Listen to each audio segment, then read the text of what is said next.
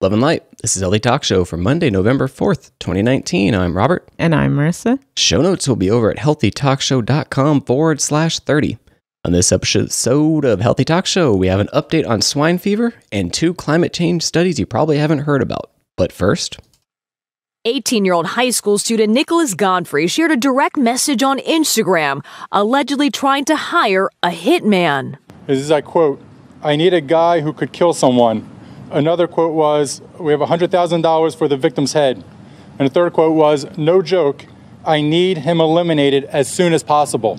The threatening note reportedly targeted a faculty member at 5A High School located north of Tampa. yeah, $100,000. This kid loaded. He's got a lot of money. Jeez, over what? Some grades? Let's see. A student received the message from the 5A fan club account used by Godfrey, which deputies say was intercepted by a school resource officer. Detectives say what Godfrey thought was a joke got him in jail. Wait. That's what struck me about the report. Yeah, now I'm confused. Yeah. Okay, I'm glad I wasn't crazy. I only listened to this thing once. But I didn't want to listen to it again because I was thinking, I wonder if I'll catch it again. Yeah. But okay, so we're on. Yeah. So he thought it was a joke, but okay. Yeah, now I'm confused. Yeah. It doesn't matter if somebody says I was joking. It doesn't matter what their intent is. When you do it and you post it out there on social media, you committed that crime. According to court documents, a search warrant for the Instagram account revealed an IP address registered to Godfrey's home. During an interview, he admitted to the crime and was booked at the Pasco County Jail on $10,000 bond. Yeah. Authorities say the high school senior didn't have a disciplinary record before this, but is now charged with solicitation to attempt murder. Tonight, the school district telling NBC News expulsion will be recommended. Okay. Oh my God. What the? I want to hear his side of the story. Yeah, there's some. This is kind of weird. And, I always tell people, if you're going to commit crime on the internet, use a freaking VPN. Or just use a VPN if you're just going to be on the internet in general. Just use it. But especially if you're going to commit crime, use a VPN, please. Just use a VPN. We recommend private internet access. That's what we use to commit all of our internet crime. No, hey, I don't trust the internet. Y'all are dirty out there. Yeah, it's true. The VPN is basically a condom. It protects you. It protects your IP address. Your IP address is so valuable. So valuable. That's how you're tracked, through your IP address. That's one of the easiest ways to track people. Don't get tracked. As you see in this report. But that's very strange. So what, do you think it was a joke? Yeah. $100,000 is a lot. Why would you post that on Instagram if you're seriously looking for a hitman? You're going to really post that on Instagram? Is that where people look for hitman? Or hit people, or whatever the correct term would be? Yeah, I doubt that's where you go. CBS News. Common Sense Media issued the report.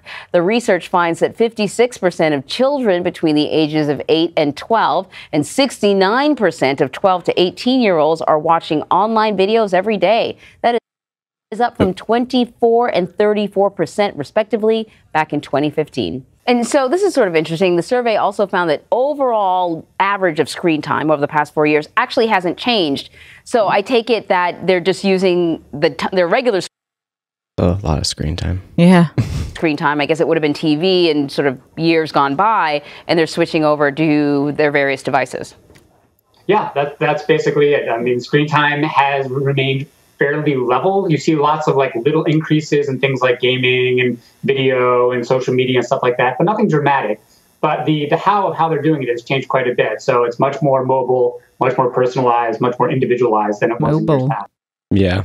So instead of watching TV, kids are watching their cell phones now, which is probably worse. I mean, it's a lot of time. Well, on one hand, I don't want to be too hypocritical because we are on Twitch, so we're trying to appeal to these people in the way that they consume media. But that's true, absolutely. But we are an audio podcast too. That's true. HealthyTalkShow.com/podcast. Let us know if you're listening on the audio only. We're curious. Yeah, please. A lot of people do. People don't like the video.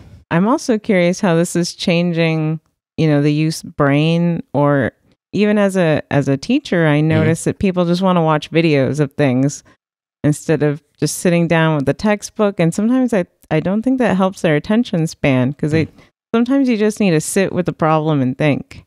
Yeah. At least I don't know. That's how I feel. You're probably correct. I'm old-fashioned. Let us know. Ask@healthytalkshow.com.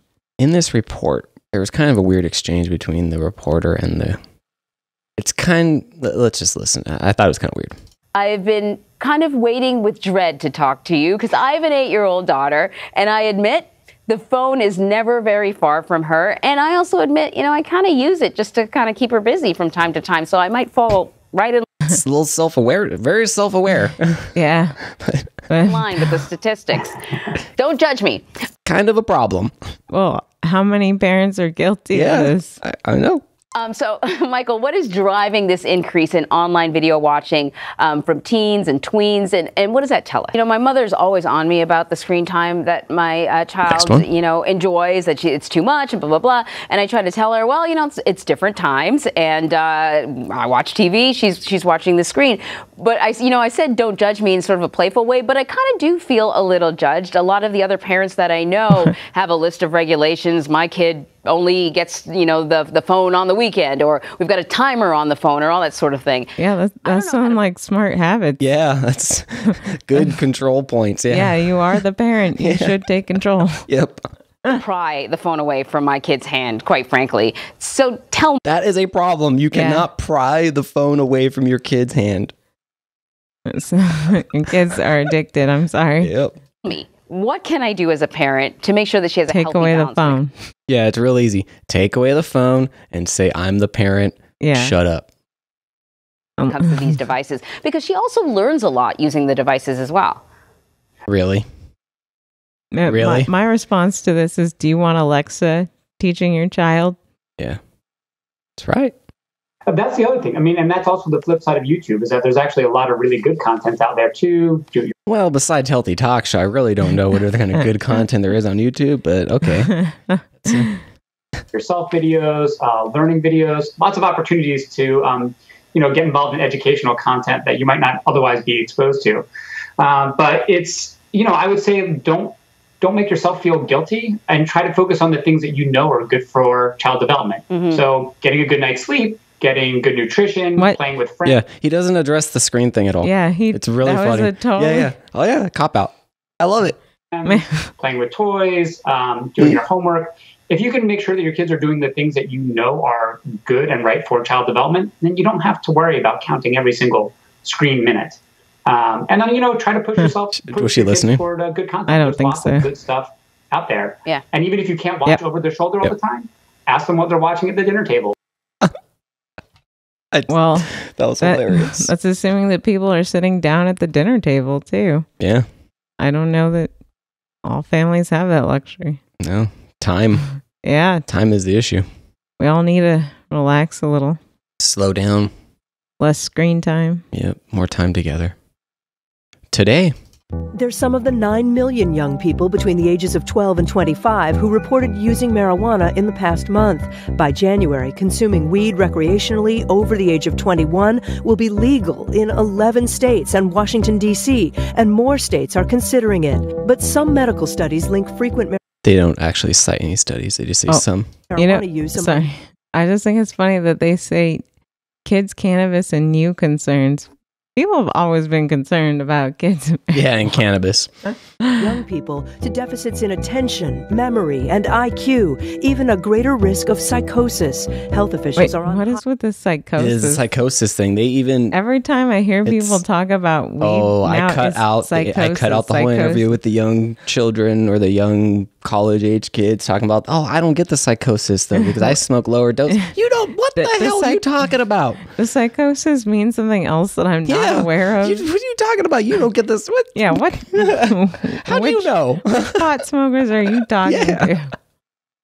High alert because the young brain is still developing until the age of 25. Mm-hmm. My message is simple. No young person should be using marijuana. Period. Wait. Vice Admiral. Yep.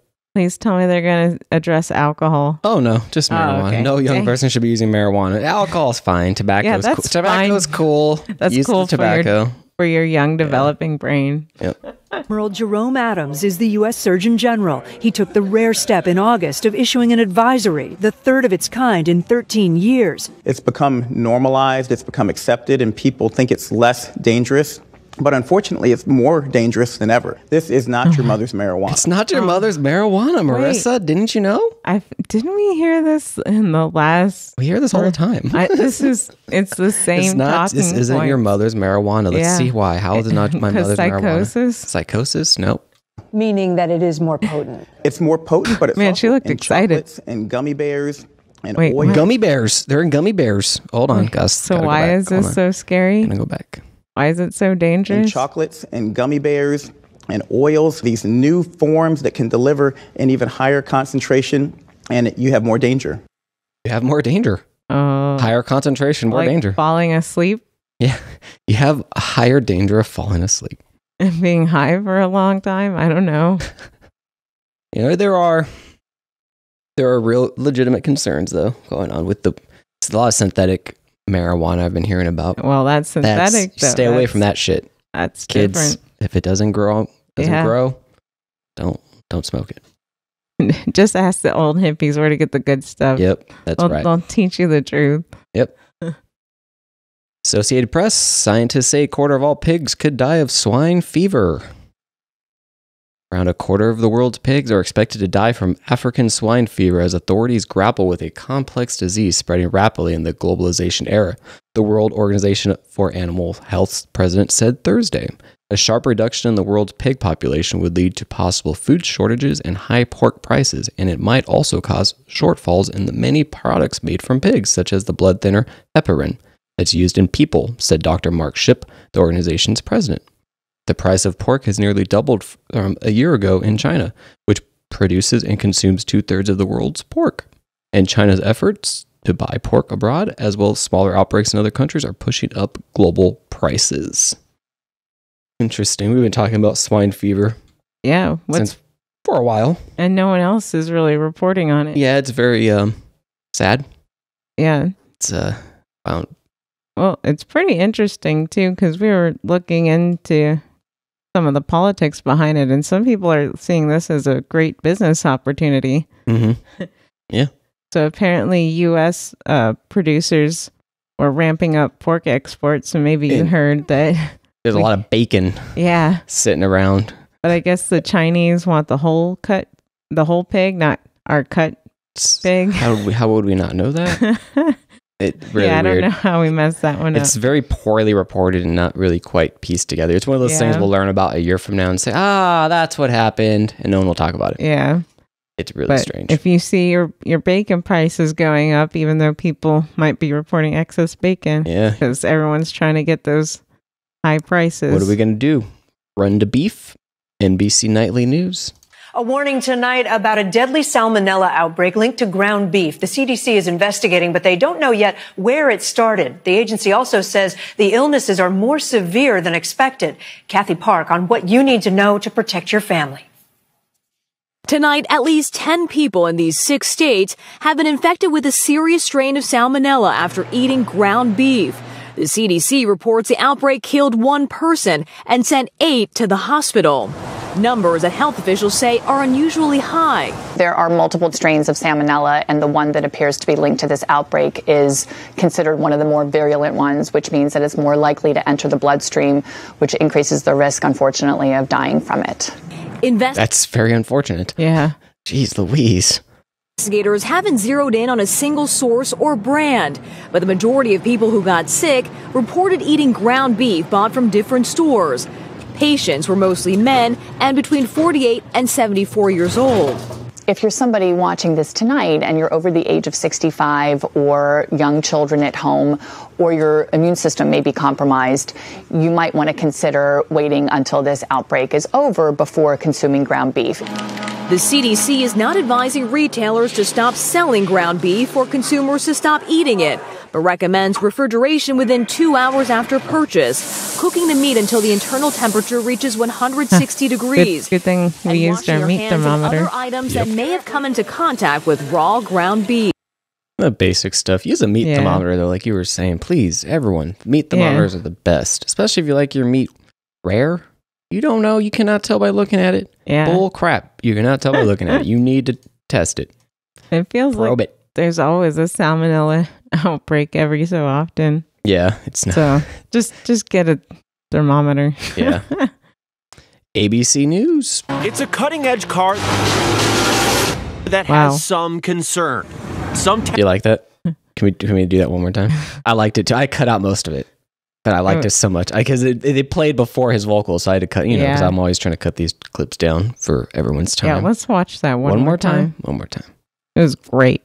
It's a cutting-edge car that has some concern. Dang, some put that together. Have gone up in flames, and this morning, federal safety officials are looking into a possible cause after receiving a petition from a plaintiff's attorney in a proposed class action lawsuit. The National Highway Traffic Safety Administration sending a request to Tesla asking for information on reported fires and consumer. Yeah. Wait, haven't we reported how consumers are supposed to keep hush-hush on these sorts of Tesla issues? Yes, this is a problem. Oh, okay. That's probably not legal. Oh, this could get interesting. Yeah. Consumer complaints covering 8 years of the car company's Model S and Model X vehicles, and specifically concerning their lithium-ion batteries. Those batteries, the power source for these electric cars, and we've seen instances of them sparking up before. Last March, a crash involving Tesla's autopilot led to this car bursting into flames. And after the crash, at an impound lot, the battery reignited almost a week later. Oh, yeah. Last June. Almost a week later, the battery reignited. That's called lithium metal, baby. No, that's safe, though. I'm going to put those wall batteries on my house. They're safe. Oh, yeah. They're wall packs. What are those called? The Tesla... Crap, what are they called? I used to know all their product names. Yeah. The wall battery. Actress Mary McCormick posting this video of her husband's Model S, saying it caught fire out of the blue. And in December, another Model S flaring up as it was towed for a flat tire. Then 6 hours later, after firefighters put those flames out, it ignited once again. Multiple federal investigations. Oh yeah, that's what happens. That's lithium-ion batteries. Hello. That's don't worry. An alkali metal. That's what happens. Yes. Had already been launched into Tesla and the safety of its cars. Those doors are sick, though. Have you seen how those doors work? Those gull wings? I thought somebody said they don't last. Yeah, they suck. They break. But this probe is specifically centered around an over-the-air software update from earlier this year. They send out these signals and they update your battery. But the allegations here are it affected the battery's performance in a way that diminished the quality of the battery. While Tesla did not respond to our request. Hang on. No one is disturbed that Tesla is somehow changing your battery. Oh, like they did for, was it Hurricane Harvey, where they extended the range of the battery by sending out updates so that people can get away from the flood, which is cool that they did that. But wait a second, I own this car. Why isn't the battery, or why don't I have the control over that? Why can't I do that? If it's more stressful, let me make that decision. I bought the car. I'm buying the battery. Yeah. So now I'm really curious. Yeah. It's Tesla.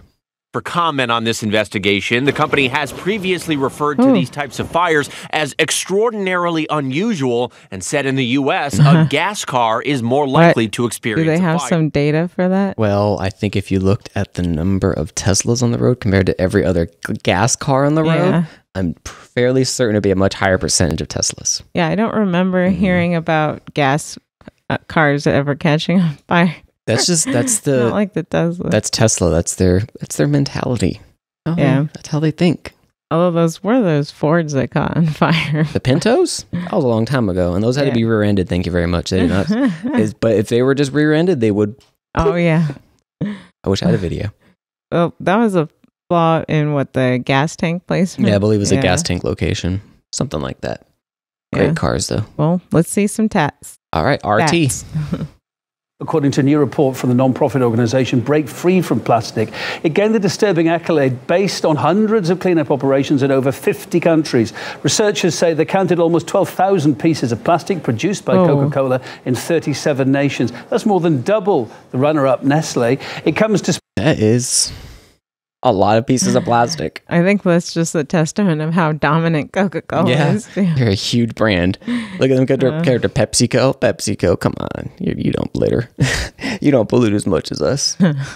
Despite Coca-Cola's multiple campaigns to create a public image as an environmentally responsible company, on its website, for example, it claims to produce billions of plant-based plastic bottles instead of those produced from petroleum. They also say that they plan to recycle 75% of packaging in developed nations. However, online news site The Intercept obtained a leaked audio recording purportedly from a meeting of a recycling collective in the US city of Atlanta. It apparently reveals that Coca-Cola funded environmental organizations blocked a recycling initiative that would be too costly for the company.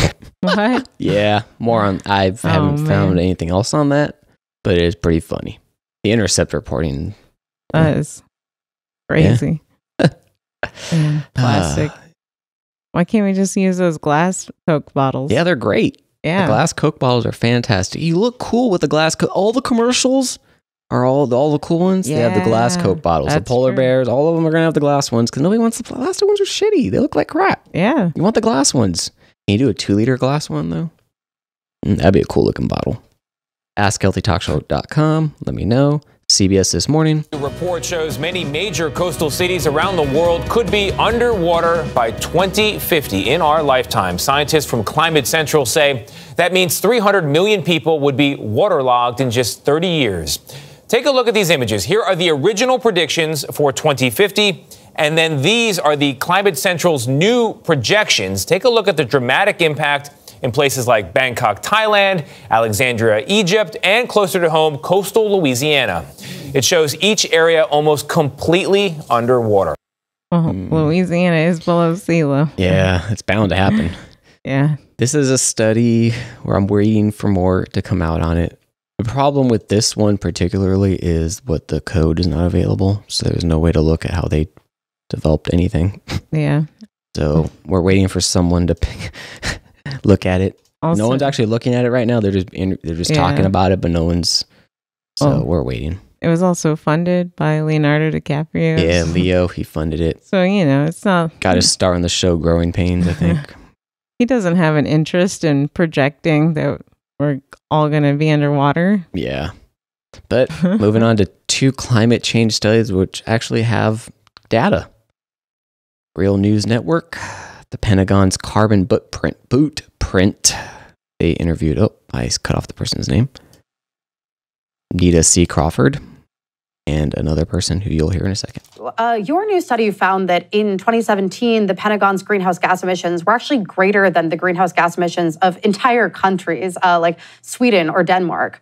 What does the Pentagon consume all of these fossil fuels for? And how does it produce so That's what their study found. Wait, what do they consume these fuels for? many emissions? Well, quite simply, it's a huge institution. And think of it this way. It's like a multinational corporation with 500 military bases in the world, many thousands of buildings, not to mention ships, aircraft, tanks, which use enormous quantities of fuel. So one plane can get 5 gallons per mile. Beautiful. Not miles per gallon, but 5 gallons per mile. Oh my gosh. she sets it straight too. No, 5 gallons per mile. Oh, that's funny. Because when I looked at that graph in the study, and I didn't realize that it was gallons per mile. Oh. I'm glad she clarifies it in this interview. Holy. Yeah. Oh, she's cool. If you look her up, she's cool. She's presented this information. It's just the academic talks are so poorly produced. I can't pull clips because they suck. The audio sucks. So this is the best one, unfortunately. Gallons per mile, if you were thinking in terms of standard fuel economy. So it's quite easy for one of the largest institutions in the world to use that much fuel, especially because they use extremely inefficient, from the perspective of fuel economy, vehicles for transportation. So about 70% of their fuel use is for moving things, planes, people, and about 30% is for installations. There you go. Wow. They're not using hybrids. No Priuses out there. Yeah. Moving on to Patrick Bigger. His study was called The Hidden Carbon Cost of the Everything War. Patrick, your study found that if the U.S. military were a country, again, its fuel usage alone would make it the 47th largest emitter of greenhouse gases in the world. And your team examined the carbon footprint of the vast network of operations on which the military depends, too. Could you talk a little bit about that? Yeah, that's right. So what we looked at was a somewhat obscure sub-agency called the Defense Logistics Agency and the Sub-Agency for Energy, which is buried in a kind of nondescript office building in Fort Belvoir, Virginia, where they coordinate every gallon of fuel or just about every gallon of fuel that we found in our study, sourcing it, procuring it, distributing it, and then ultimately delivering it to its place of consumption all over the world at all those military bases that Nita talked about, at domestic and international locations. And what we found was their primary consumption was in aviation fuel, which is the most damaging kind of fuel in terms of greenhouse gas emissions. And oh, interesting. Yep, jet fuel. I didn't realize it was especially bad. That's a lot of jet fuel. Emissions and its contribution to the climate crisis. Yep. Yeah. Crazy. So 2 studies that actually have hard numbers because it's something you can track. But in this clip, tracking the Pentagon is hard. Patrick, just to back up, or to follow up on that rather, in a piece that you wrote about your new study for The Conversation, you say it's no coincidence that the U.S. military emissions tend to be overlooked in climate change studies. It's very difficult to get consistent data from the Pentagon and across U.S. government departments. What makes it so difficult? And then how did your team manage to get your hands on that data? Well, I don't know that it's necessarily any more difficult to get your hands on energy data than any other kind of data. It's just that, as we've seen with other efforts to audit the Pentagon that have failed miserably, over the last 40 years now and continue to fail. I love that he brings that up. Yeah. Because he cannot audit the Pentagon. Awkward. Yep. It's really just hard to keep track of how much stuff is consumed by such a sprawling, massive institution that has its operations all over the globe and often has an incentive to hide what it's spending on different categories and different types of kit. So what we did was to do a Freedom of Information Act request for every gallon of fuel that the Defense Logistics Agency Energy procured from 2013 to 2017, just to get a snapshot of those purchase records to see kind of what it looked like. And we've not even gone into doing the work of comparing that to what the publicly available data shows. But just from our little FOIA hunt, we think we found some pretty interesting data that really shows the extent of the Pentagon's contribution to climate change. And I'm sure they love them with their FOIA requests. Yeah. Well, it's kind of funny because... Do you have any more clips? Yep, one more. Just to round it off, though, but continue. What's up? Oh, I was going to say, because part of the excuse as to why we have all these bases everywhere is because we need to be around to police the world. Yeah. However, these same people also say, well, with climate change, there's going to be tons of refugees and wars, so that's why we got to be there. Yeah. But if them being there... Which one is it, chicken or the egg? Yeah, is causing it. Yep. I like this last one from Nita C. Crawford. The U.S. doesn't intentionally, through its military activities, produce greenhouse gases in order to make the climate worse. It just does what it does, that is, makes war, occupies countries, trains, and deploys forces all over the world. Right. And as a consequence, this is what it does. And its capacity actually its emissions have been reduced in most recent years. And in part, it's because they don't like being vulnerable to someone who would like to interfere with the transportation of fuel to a war zone. So they've moved towards decreasing their vulnerability. It's just interesting. Yeah. It's just the machine is so big. It's not as though it's some evil machine trying to destroy the planet. It's just, it's a machine that's out of control, and that's what it is. That's all I have on clips. It's pretty funny. So back to her report, I found a nice quote in there that said, for instance, the Navy created the Task Force Climate Change in 2009. However, the Pentagon does not acknowledge that its own fuel use is a part of the problem, or that reductions in Pentagon fuel use are a potentially significant way to reduce the risk of climate change. Yeah. So that was pretty funny. And just to put it in a graphical perspective for you, so if you're on audio, definitely check it out. you have this graph of the total U.S. federal government energy consumption. And then right under it, you look at the DOD. So the DOD is really making up most of the U.S. federal energy consumption. According to this graph, yeah, it's very interesting to put it in that perspective. They just use a lot of energy. Well, when you're talking about gallons per mile, I can see why. Precisely. Oh, and another comparison, I think they said that they produce twice as much emissions as all the U.S. cars. But yet we're supposed to, drive around in our electric vehicle. Where are those electric tanks? I want solar-powered tanks. Yeah. It's no, we got to go nuke, baby. Yeah, nuclear-powered tanks. There we go. There's a proposition. Boom. Bam. Bam. But then it's funny because at the rest of the interview, they said, well, what should the military do? And one of them said, oh, yeah, we should plant trees and remove the military, plant trees at the bases. I said, no, how about just vacate the buildings? I'm sure people can find uses for the buildings. We don't need to plant trees there. Let's just get the hell out of there. Yeah.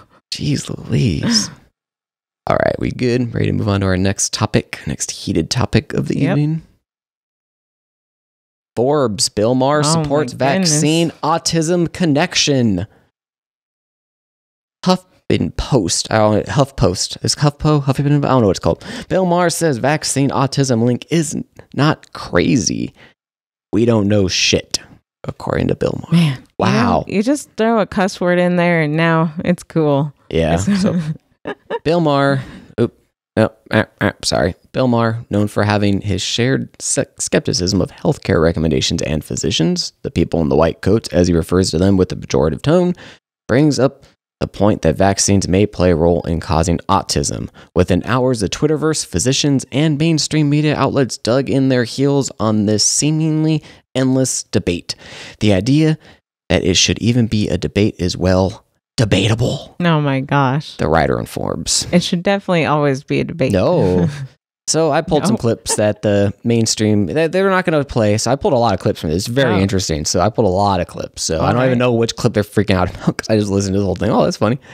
So Dr. Jay Gordon's opening story on vaccines with real time with Bill Maher, whatever the show's called. Some years ago, I was on a show called The Doctor. And I apologize for the poor audio quality. I got a bootleg version because I don't have HBO. I'm sorry. If you'd like to hook me up with HBO, askhealthytalkshow.com. By the way, thank you for the person who hooked us up with Netflix. Yes, thank you. We got a free Netflix account. Thank you very much. We need more of those. askhealthytalkshow.com. I'm not kidding. Thank you. Which was enjoyable. And I was on with a colleague, a doc I'd known for a long time. And it was a show about a family with 7 children, the first 4 of whom had autism. The next 3 didn't have autism. And the video of their house was not fun to watch. And she was pregnant with her 8th child.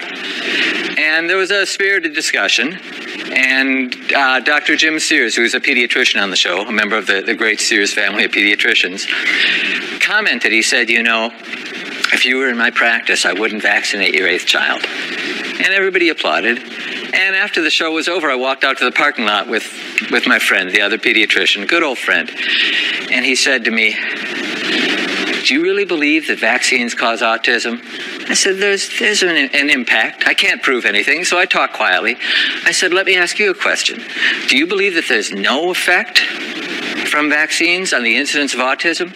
And he said to me, there might be a very small percentage of children who are adversely affected. And I said, that's all I'm trying to say. But you can't say it on TV. They can't say it on TV. See, this is, say we're saying it on TV. Yeah. We're just saying, and to call you this crazy person, I mean, really what you're just saying is slower, right? Yes. Maybe less numbers. And also take into account individuals. Right. People are different. Family history, stuff like that. I don't think this is crazy. Dang, we've been saying it. Woo, but you can't say it on TV. Yeah. Oh, here's Bill Maher listing examples. That's what I'm saying. I'm not an anti-vaxxer. If I was going to Liberia tomorrow and there was an Ebola outbreak, I'd get it tonight. Whatever you could get. Of course. You give it to yourself, the flu shot. You say, we'll get to the flu. We'll get to measles. Don't worry. But here's the thing. They've been wrong about so much. I object to when doctors, the people in the white coats, are like, don't ask any questions about this. When have we ever been wrong? When? Just with me, you drilled mercury into my teeth. It's funny because the Forbes article specifically calls him out on that and says, oh, mercury is proven to be safe in the teeth. But really? Proven to be safe? Mercury? Well, as long as you don't swallow it. I guess. Yeah, that's okay.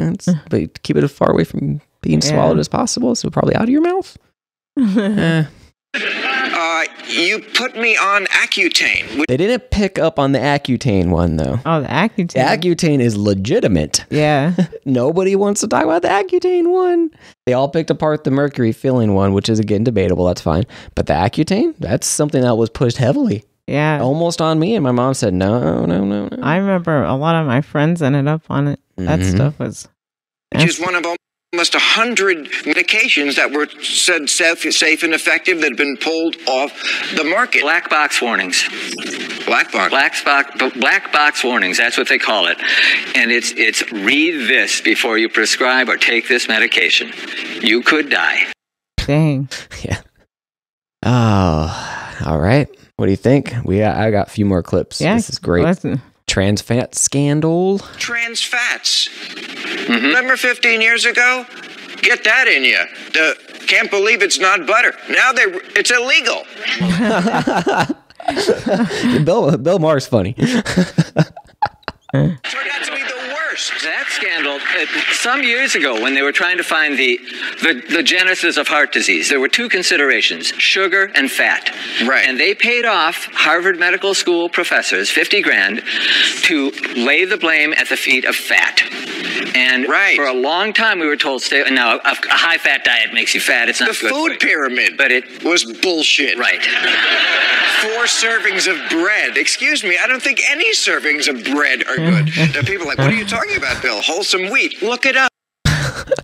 That's pretty funny.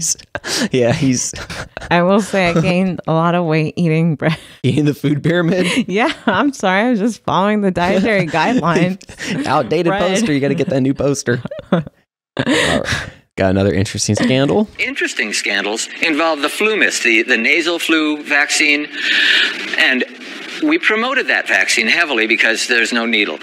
It was found that for 2 years that shot had zero effectiveness, zero efficacy.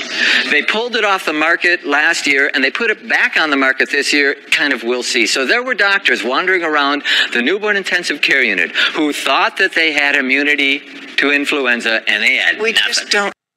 Wow, I missed that one. Ooh, yeah, because it's so vast. There's so much going on. It's funny. I got 3 more. Opinion on vaccines. Here we go. We don't manufacture vaccines as well as we could. We have a schedule that's invariable for every single child. One size doesn't really fit all. Right. The polio vaccine that I would get as a 180-pound man is the same thing that I give to a 12-pound baby. We could do it a lot better. I don't want to bring polio back. I don't want to bring measles back. Measles is a nasty illness. And we had news it's interesting you heard today. Yes. Just today, they found out that measles has something called amnesia. It causes the immune system to forget a lot of the antibodies. So it's actually a much more harmful disease than we thought. Great new information. Right. We're accepting of new information. Everyone should be. So much there. Yeah. Wait, so measles, what? Yeah, I know. I hadn't heard. It's brand new. It broke. Where are all these reports? This episode just aired 2 days ago, so it's all new. And the weekend, no one works on the weekend in the news. It's really hard to find stuff. We'll have to look for that study. Oh yeah, I am. Maher says we don't know shit. I'm just saying we don't know shit. That's why when doctors, you get a diagnosis, the other doctor gives you another one. They say right away, get a second opinion. Well, okay, right away you're telling me it's an opinion. Second one one never matches the first. We're guessing. We don't know a lot about how the body works. So how do vaccines fit in with, I don't know, all the new chemicals there's thousands of new chemicals, pollutants, irritants. We didn't used to have all this corn syrup in our bodies, antibiotics. It could be any combination. So I'm a little cautious. That's true. And the meat in there, the Twitterverse is not happy, apparently. Oh my God. According to Forbes. And the last clip from Real Time with Bill Maher, metals in baby food, which we talked about a few weeks ago. Okay, Dr. Gordon, how concerned are you about the new report that says 95% of baby food contains toxic metals? It does. I tell people to please make their own baby food. I don't trust the manufacturers of children's products, whether it's pharmaceuticals or baby food. And I worry a lot about... Oh, yeah. He's slamming pharmaceuticals, too. Oh, no. In this interview... Oh. Remind me on my point. 25 seconds on this clip. About the new vaccine laws, which have taken the decision about vaccines away from parents, initially gave it to me, and now there's going to be a government committee in California deciding whether or not you medically qualify for vaccine exemption, and those laws are going to spread across the United States. That is dangerous. Slow them down. But slow them down. What the heck? And the sheep not applauding. Okay. Because, most of his audience are, what the hell is this guy saying? Vaccines are good. Shoot me up. Yeah. Yeah. Well. And they actually talked about in the interview how we hate the pharmaceutical industry for the opioid crisis and all this stuff. But when it comes to vaccines, nope, they're holy. Trust them. Yeah. And they actually talk about that in the interview, how we always, it's the stupidest thing. We say it too. Yeah. Wait, are they our enemy or our friends? Yeah. Well, I always tell people, research for yourself, be skeptical, ask questions. Yep. Because we're not anti-vaccine at all. Yeah. Vaccines are extremely important. But you should, again, do your own research. Check out different vaccine schedules. Yeah, And if you want, you can participate in research if you want. Vaccine research. ABC 11 Eyewitness News. People do crazy things for a little extra cash, but how about getting intentionally infected with the flu? Scientists from the National Institute of Allergy and Infectious Diseases are doing that, giving people influenza A on purpose. That's the famous H1N1 drug. It's for research purposes, we're told. Participants get paid about $3,300. Researchers want to closely monitor the symptoms those people have to better understand how the virus works and develop ways to control it. If you want to give it a shot or a nasal spray, you can do that now at Duke University, where they have a trial underway. Well, luckily, we just learned that the nasal spray is ineffective. So sign up for that. I'll sign up for that one. $3,300 to shoot some crap in my nose that doesn't work. All right. Wow. I'll pass. A little too risky there. $3,300. That's kind of sad. Yeah. Think about it. Because who's going to bite on that? People who need money? Yeah. So targeting the poor as usual. Once again. Damn it. I tried to leave us on a happy note. And I couldn't do it. I couldn't make a joke. There's no joke to be made. It's just sad. I'm sorry.